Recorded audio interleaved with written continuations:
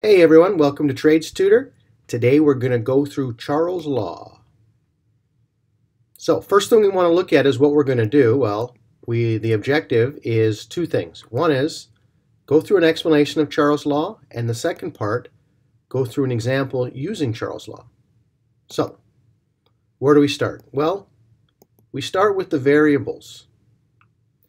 And there are three to choose from: pressure, volume, and temperature, and they all relate to the gas laws, which is what Charles' Law is. Now, in this case, we're only dealing with volume and temperature. The pressure remains constant throughout this process. So, what's the relationship then between the volume and the temperature when dealing with the gas law? Well, think of it this way. You have a balloon and fill it with gas. That balloon is going to take up a certain volume. Now cool the gas in that balloon, and what's going to happen to the volume? Well, the molecules won't be moving as fast, so theoretically, the volume of the balloon should shrink. So as the temperature goes down of the gas, the volume goes down that the gas takes up. And on the reverse, if the temperature of the gas goes up, the particles are moving faster and the volume is going to increase. This is called a direct relationship. All right, so those are the variables. Now, next part is the formula. What you have is V1, which is the initial volume. You have T1, which is the initial temperature. And that's going to equal, on the other side, volume 2 over temperature 2. Okay? So as the volume goes up, the temperature goes up. Or if the volume went down, the temperature went down. All right, now the one other thing here we got to deal with is absolutes. Everything has to be an absolute when dealing with gas laws. Now, what we have is volume, and volume is good. It's always an absolute, whatever it is. In our example, we're going to use cubic feet. The temperature, on the other hand, we have to put that into absolute, and here's how we do that. Let's just say you have a starting point, and that's when water freezes. That's going to be 0 Celsius or 32 Fahrenheit, depending. Now go up and say, all right, where does water boil? Well, that's 100 degrees Celsius and 212 degrees Fahrenheit. Now for absolutes, we're going to go in the other direction.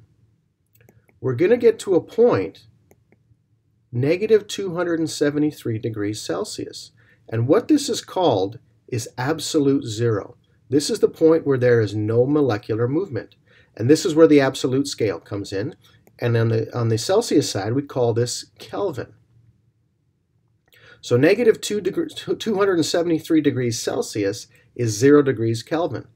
On the Fahrenheit scale, negative 460 degrees Fahrenheit is what we call 0 degrees Rankine. So if we move up 1 degree in either one, so say we move up 1 degree Celsius, we move up 1 degree Kelvin. The same thing for Fahrenheit. If we move up 1 degree Fahrenheit, we move up 1 degree Rankine. So the relationship, or how to turn it into absolute, is this. You take your degrees Celsius, you add 273, and you get your degrees Kelvin. That's what we need to use in the formula. Same thing applies for Fahrenheit. You add 460. All right? So now we have all the information we need here to go through and actually go through a question. And there you go.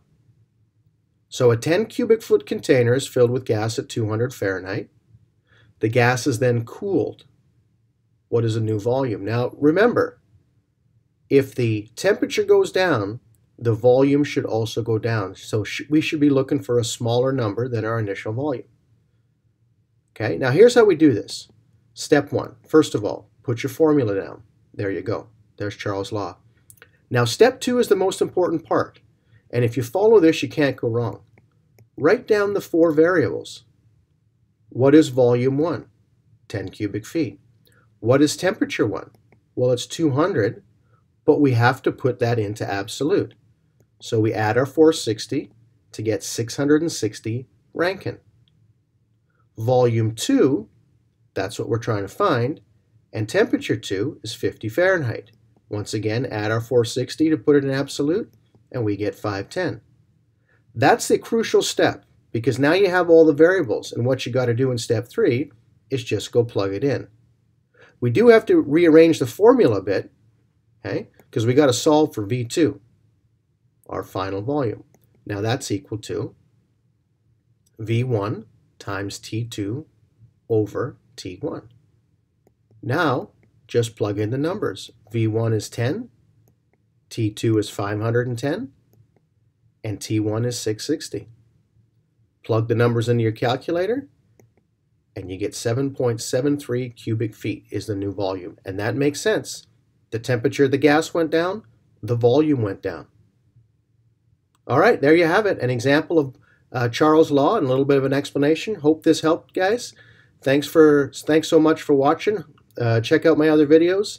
I hope you have a great day and hope your studies are going well. Take care.